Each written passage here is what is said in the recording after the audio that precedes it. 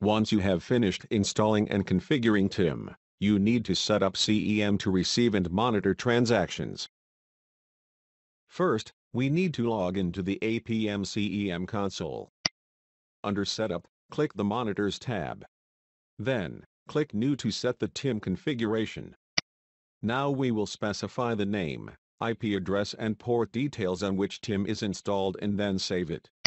Note, if TIM is installed using private HTTPD, then you need to specify the same port that you have specified during installation. Observe the TIM gets listed in the monitors list. Now, we will check the TIM checkbox and click Enable. This will enable TIM to monitor transactions and send data to the Enterprise Manager. When TIM is enabled for monitoring, it automatically upgrades business services and business transactions for TIM monitoring. A message informs the same. We will click OK to continue. Message confirms successful execution of the task. This enables the communication between the Enterprise Manager and the TIM. Next, we will create a business application. Under Administration, click the Business Applications tab and then click New. Here, you need to specify the application details. For the purpose of this demo, we will enter the TIXchange application that needs to be monitored and then click Save. Next, click the Business Services tab. Here, we need to specify the business application details to create the business service. For this demo, we will enter the TIXchange application details and click Save. Observe that the new business service has been created successfully. Next, we have to synchronize the business services with monitors. Observe the monitors are synchronized successfully. After synchronizing the monitors, we need to create the transaction templates. So, we will click Administration and then the Transaction Discovery tab. In this demo, we have to create a template for TIXchange service. So, let's click the New button that is available under the Templates category. Now, we will specify the required information to create a template for TIXchange, and then click Save. Similarly, we have to create a parameter for the transaction template, and then click Save. Then, click Enable to enable the transaction template. Once done, we will click the Start button available under the Status section to start the transaction recording. Now, let's select all the captured transactions. Select TIXchange service from the Move to drop-down list and click Move. A message gets displayed, requesting for confirmation. Click OK. This moves all the transactions to the TIXchange service. Next, let's click the Business Services tab and select the TIXchange service folder structure and click Save. After saving, we have to enable the business transactions.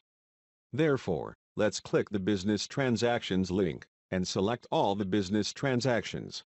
Click Enable to enable the business transactions of TIXchange service. Observe the monitoring of the business transactions definitions are enabled. Once the agents have the business transaction definitions, they will start monitoring and will report the transaction data. In the Monitors page, let's click Synchronize all monitors. Observe that the monitors are synchronized successfully. Now we will check the defects. From the Incident Management page, access the Defects link. Specify the business service, business transaction, defect type and click Search. Now, we can view the defects of the TIXchange service. Let's click Enable to enable the transactions. In the Set Condition Value to Text field, you need to enter value. For this demo, let's enter 1.000 and then click Set. This will enable all the transactions to produce defects that are less than the set value. Now, any transaction that exceeds the set value will be identified as slow response time issue. Let's navigate to the Incident Management page to view the defects identified for the TIXchange service. Under the Incident Management tab, click the Incidents link to view the lists of incidents that has been generated. You can further drill down to view the overview. Here, you will find the general and problem resolution information about the incident. Now, We will configure CA Intrascope with CEM. Under Setup, let's click the Intrascope Settings tab. Specify the details and click Save Settings. Once the configuration is saved, log into the APM Web View console. Observe that all the business transactions has been generated successfully. To view the metrics of TXChange service, click Investigator and then click the Metric Browser tab. Under Business Service Node, view the total defect metrics generated from CEM. Let's view the metrics for Business Segment Node. Observe that the investigators are reporting the URLs and each of them are receiving standard metrics in the Intrascope.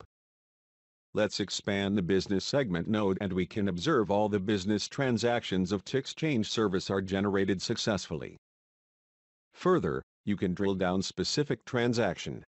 For the purpose of this demo, let's view the performance of Account Edit transaction. Expand the Account Edit form and let's select the TXChange service to view its overall performance. Once you set up CEM with TIM, you can diagnose the end-to-end transaction of the applications.